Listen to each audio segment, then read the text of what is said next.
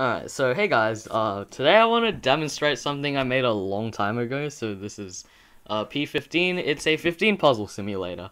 Now, a 15 puzzle is a puzzle where there's like 15 pieces on a 4x4 grid, and then there's one gap, and you can slide the blocks into those gaps, which, yeah, it's pretty cool. So, and then basically you just scramble it, and then you have to solve it so that the numbers are in order. That's basically it. Now I made this in processing. So processing is processing is what P5JS is based off of. It's basically a Java extension.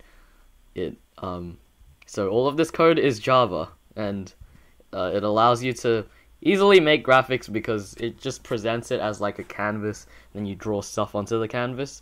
So it's very easy to use, but it's probably not the best for a project like this, which is why this project is basically being abandoned. But yeah, let me demonstrate this. So you press S to scramble, R to reset, and then when you press S to scramble, you can actually like start moving the pieces, and then it starts the timer when you make your first move. So yeah, I'm just gonna try and solve it. Ah, shoot, messed up. But yeah, sorry for being a bit slow because I haven't done this in a while.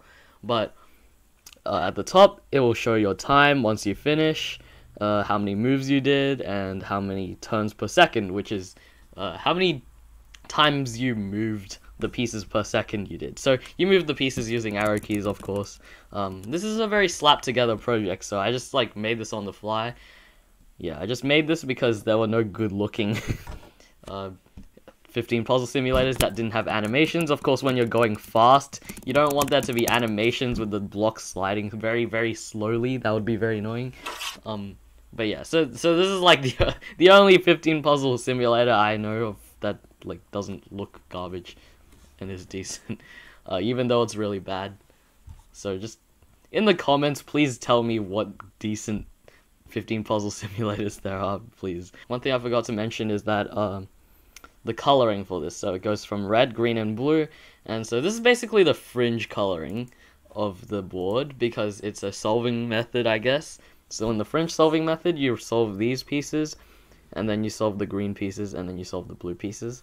The reason for this is because, well, it's easy because you can do this and then cover up with this and then cover up with this. So you're basically solving in an order where you don't make any of the pieces inaccessible. But obviously there is a different coloring that I use also, but you have to change it in the source code. You can't change it in the actual thing because there's no settings menu or anything, so I don't know. It's really dumb.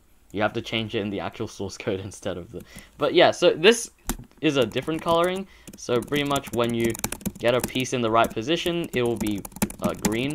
If it's not in the right position though, it will be it will not be green. It will be like white. So that's this coloring.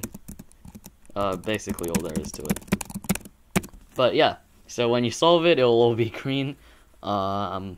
Yeah, that's basically the second coloring, but you'll have to run it from source if you want to do that. I did plan on adding mouse support, but now it's been dropped because this project is made in a terrible environment, which is processing. It's probably not suitable for this kind of thing. But yeah. So mouse support, basically you just, instead of moving the pieces with your keyboard, you move your mouse, you move the hole with your mouse. So this hole would be moved around and then the pieces would go around it. It's really weird, but it's faster, but I haven't figured out how to do that.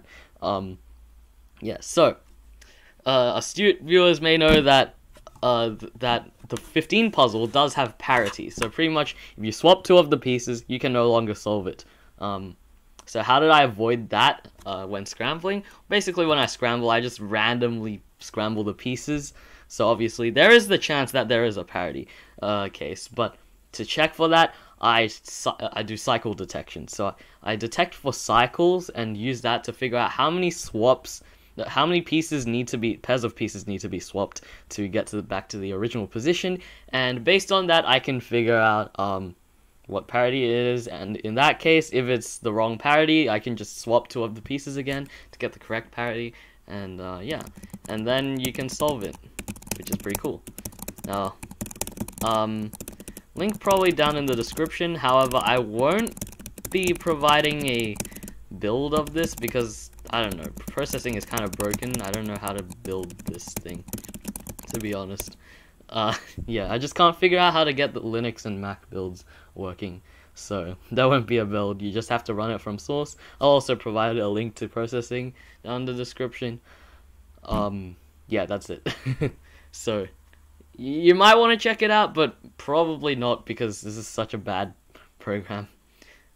Yeah.